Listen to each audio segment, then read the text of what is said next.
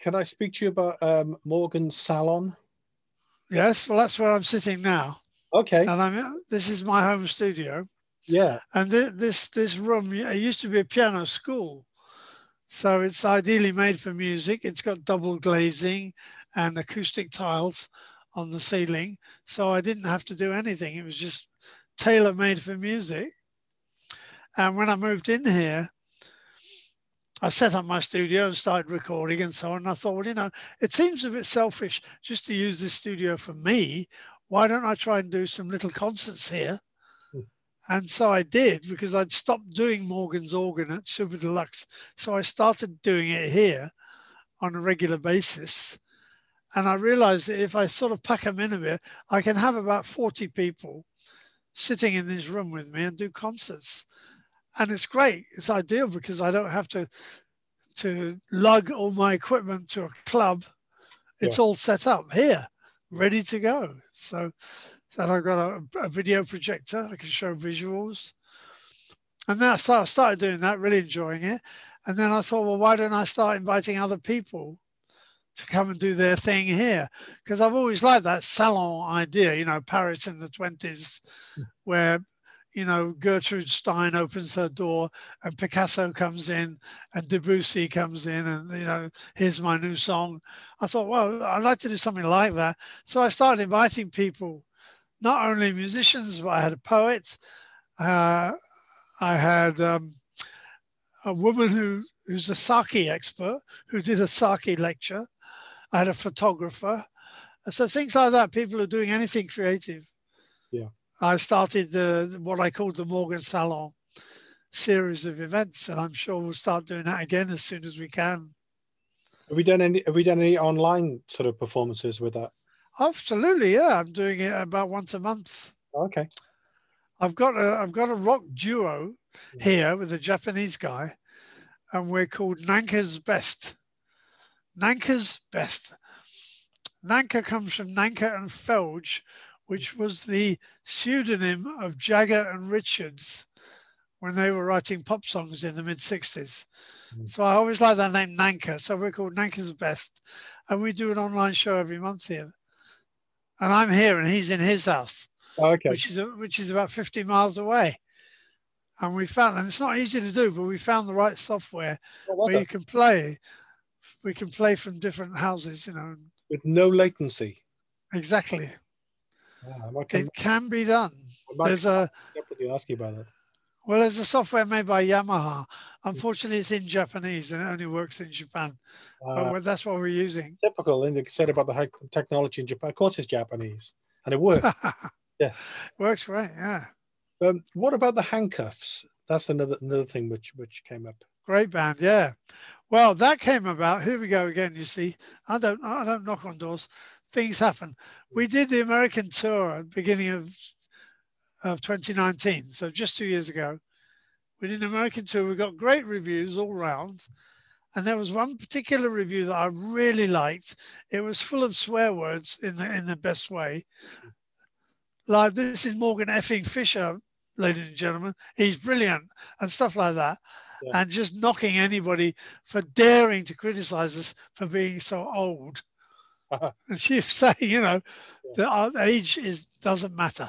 But it's such a great review, so enthusiastic and wild, that I just emailed her and I said, thanks for an amazing review.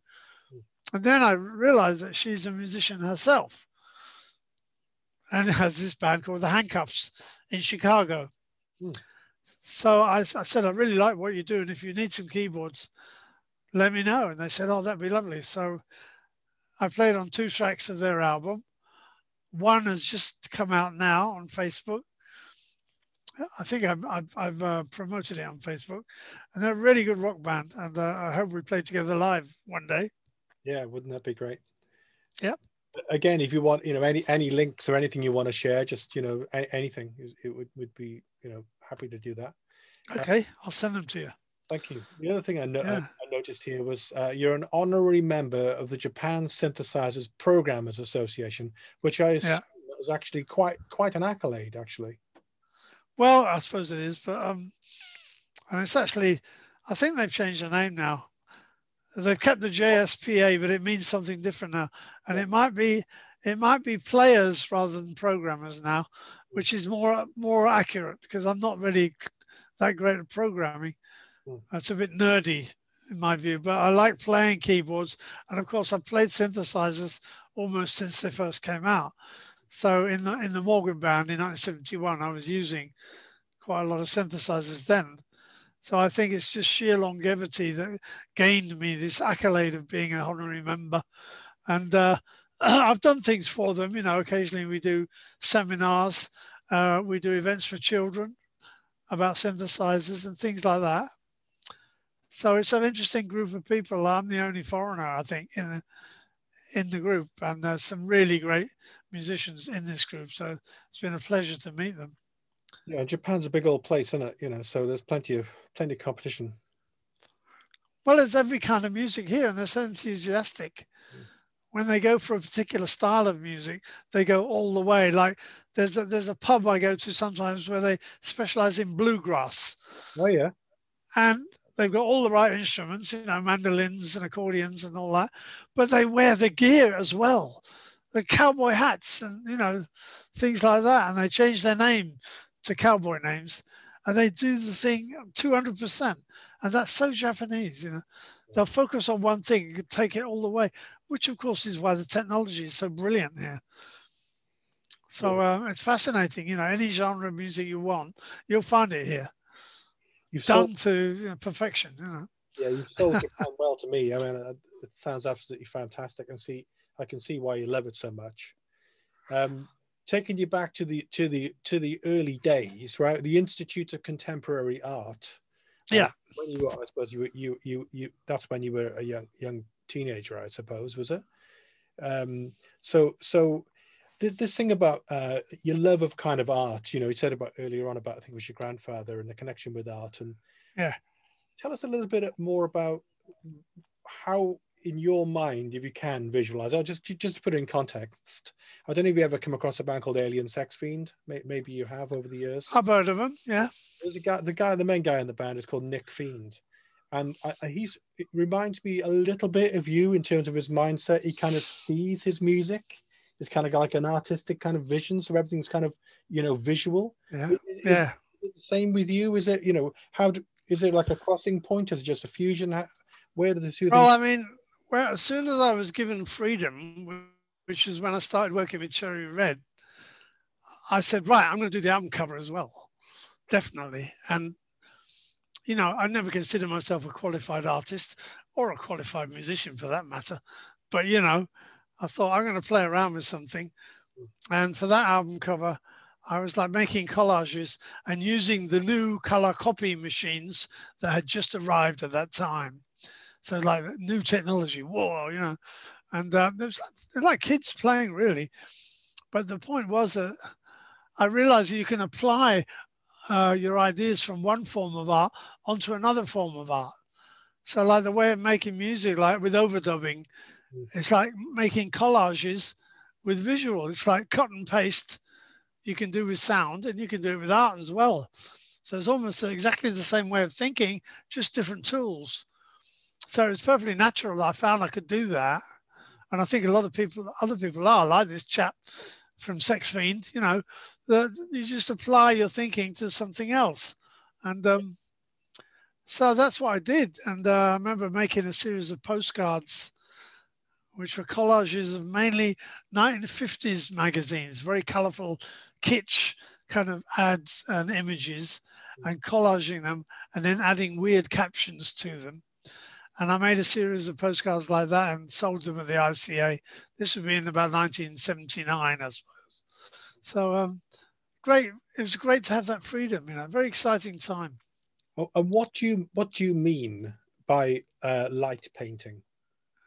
Well, now this is something, again, happened by accident. I was in Hawaii about 25 years ago. I lived there for a few months, and I was there at Christmas. And I noticed in Hawaii, people decorate the outside of the house as well as the inside. So amazing light displays all over the house, flashing, and, you know. So I thought I must take some photos of these. So I went out with my camera and tried to take some photos. Of course, it being nighttime, you need to have a long exposure, slow shutter, you know. And I got the photos back the next day. This is prints, obviously, before digital. Hmm. And they were all blurred because I hadn't held the camera steady. And at first I thought, well, that's a disaster. I really messed that up. Perhaps I should go out with a tripod next time and do it properly. But then I looked at the photos again. I thought, well, actually, this is quite interesting because you don't just see these clear images of houses. There's all these light trails from my wobbly hand. I thought, well, why not go the other way and move the camera more instead of trying to hold it still and use these wonderful colored lights as your paintbrush, if you like. So that just got me started. And 25 years later, I still love doing it. And I've refined the technique. The interesting thing is that what most people call light painting is where you do put the camera on a tripod and then you stand in front of it and you wave lights around in front of it with the shutter open. So you're like drawing with light in the air, which is great and very creative. But to me, that has its limits because there's only so many kinds of lights you can hold in your hand and move around. Whereas if I move the camera, anything can be my light source. So it could be the lights of an airport or the Christmas illuminations in a city, or it could be the sun sparkling on the sea. And there's so many different kinds of light that I can make use of that I haven't got bored with it yet. And I'm still refining the techniques. And, you know, when I show them often when I do my ambient improv gigs, and people often say how well they go together. Well, I mean, it's the same guy doing both, isn't it? So, I think Nick Fiend, I think the art came first for him, and I suppose in a way for you, it sort of did well. It sort of runs through everything you do, but it's just a marriage of the two, isn't it? Yeah. Well, I mean, I was just lucky that the music took off, so that was my first into a creative life. So I kept the art as a hobby. It still is really, but I can incorporate it more into my music now than I did before. And you exhibit though, I guess, do you? Sorry? You like exhibitions and put your work on? And I do, yeah. I mean, I've done several here. I've done one in England, one in America. And I have a special website for the art. Which again, so, you know, happy to share, like I say, anything. Thank you very much. Yeah. On that. Just a couple of questions. First, I just want not pretentiously, but just show you the shirt which my brother-in-law bought me for my birthday. Save our veins. I've seen that. I've seen that somewhere on Facebook, haven't I? Just to say about, well, I'll ask you this one, since I've mentioned the shirt. How do you see the kind of future for up and coming musicians? You know, the way things have changed. Maybe if you even take the pandemic out of it, which I suppose is part of it, but you know, like, what's the point of forming a band these days because no one's going to buy your stuff anyway? And you know, what do you think? Well, I don't know if they aren't going to buy it, because I mean, that's the whole point, is that the internet makes it open for anybody to promote their stuff. And of course, that means there's too much stuff around. But still, for example, this Irish band, Keeley, are doing very, very well. And they've basically just been promoting themselves mainly on Facebook, I think. And it's starting to take off, you know. And they've done a couple of videos, really good videos, and a couple of sort of virtual gigs. And so I remember reading quite a long time ago that if a band can get like maybe 2,000 people to regularly buy what they do, they could live on that. Yeah. So if you know, so people are obviously getting much better at promoting themselves and finding their niche audience, which is fantastic, because the audience can be anywhere in the world and still buy your downloads easily, instantly. And then hopefully as well buy your CDs or whatever else you're making. Yeah. So in some ways, it's a very positive time that you start small and you plant seeds, and then they get passed on to the right people, the people who should know about you. I think it's a very creative time. So going back to when you were 18 and you know, you got into that band and they had #1 hits and la la la. I suppose that was then, this is now, so that's kind of irrelevant. So we just do things, we forget about all that and we just live for the moment, sort of thing. Well, yeah, I mean, in those days it was more top heavy. It was almost like you were this little band and there's this massive machine controlling your life, this huge record company, and selling ridiculous amounts and not getting much money from it. Whereas this way, it's completely reversed now, where you're in charge, and you don't mind it if you start small. You get 10 new friends on Facebook. It's like great, and that 10 becomes 100, and they become 1,000, and that's the great thing. That is one great thing about selling music as downloads, is it's instant. There's no limit. There's nothing to manufacture. There's almost no cost involved. And then once you do get good, you can start doing the vinyl version or whatever, which is exactly what a lot of bands are doing and what I'm planning to do as well. It suits me fine. Okay. I mentioned earlier on that, just got a couple of things really. I mentioned earlier on that I teach in a university, right? And it's in the field of media stuff, right? Right. But I've also got a podcast series which is called Creatrium, because I'm based in a building called the Atrium. Oh yeah.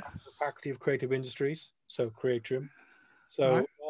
what are your kind of thoughts on the focus, if you like, on STEM kind of subjects, you know, science, technology, mathematics, and therefore a slight maybe dilution in the emphasis on the creativity, you know, and nurturing creativity, because it seems to be a thing at the moment. It's all about this, you know, science, technology, do all that stuff that matters, and then it's kind of to the detriment of creativity in a way. It's just pushed away. Well, the point is that my education was old style. So I grew up in the 50s and 60s, but I was tremendously enthusiastic all the time. I was always told you're trying to do too much and you can't possibly cover all those different subjects. I said, well, I want to do biology, mathematics, physics. I want to learn French. I want to learn the piano. I want to study art. I want to do it all. Yeah. And to me, the enthusiasm of studying, like I say, is more like absorbing, really. It all helps. It all feeds back into each other. You know what I mean? So you learn about how atoms work, and that's so fantastic and inspiring. You kind of you can apply that to how a computer works and how a keyboard works, and it all sort of cross-pollinates itself. You see what I mean? So I think unless you get nerdy and stuck on one pattern only, then it can be a bit self-defeating. Whereas if you got enthusiasm for a whole variety of things, my personal experience after all these years is that it just keeps itself going. It keeps renewing itself, right? So again, this is like a tremendously opportune time that all this knowledge is available like that for free. Unfortunately, people think music should be free as well. Exactly. Well, in an ideal world, yes, but not be free forever, though, can it? You know, not really. Not unless everything else is free. Yeah. Food, rent. If everything's free, no problem. Unfortunately, it's not. Final question for you. I don't know. Do you have any regrets on your career at all, or anything you wish you'd done differently? You know, or not? Well, you know, I think regrets never help much. I sometimes think about that. Like, if I'd never left London, would I, like, by now have like my own orchestra or my own radio show or TV show, like a lot of people I know do? You know, people who were like less famous than me are now like big deal personalities or successful composers, blah, blah, blah. And I don't give it much house room, that kind of thinking, you know, because it doesn't help anything. So frankly, I don't really have regrets. Good. I think there's been the odd slight mistake in personal life as well as musical life, you know. But I just generally feel very grateful for everything that's happened. And I think my approach to life means that, like, unlike, say, Queen or The Who, who've like maintained success for decades, and sometimes even they've got bored with it, I think. This idea of we must hang on to success and riches and success and all that, we mustn't let it go, has never bothered me much. And I know that there's been peaks and then there've been troughs. And again, but life's like that. And I think life is cyclic. And I quite get used to the low energy parts and then the high wild energy parts as well. I think it's good to have both, frankly. I think you need a rest sometimes. Yes. From the rat race, you know. So I mean, I could go out and do a tour with Mott the Hoople 2 years ago, and I had absolutely no problems playing the songs that I hadn't played for 40 years. And we went out there and we pretty much did it better than we used to. And we got better reviews than we used to, extraordinarily good reviews. And then I come back to my quiet life and do a little ambient music and a bit of photography. And it's like, I love this kind of changing, like the seasons, you know. I couldn't live in Los Angeles. I tried because it's all the same season. I need changes. I'm British, you know. I need four specific seasons. And I think life in general suits me like that.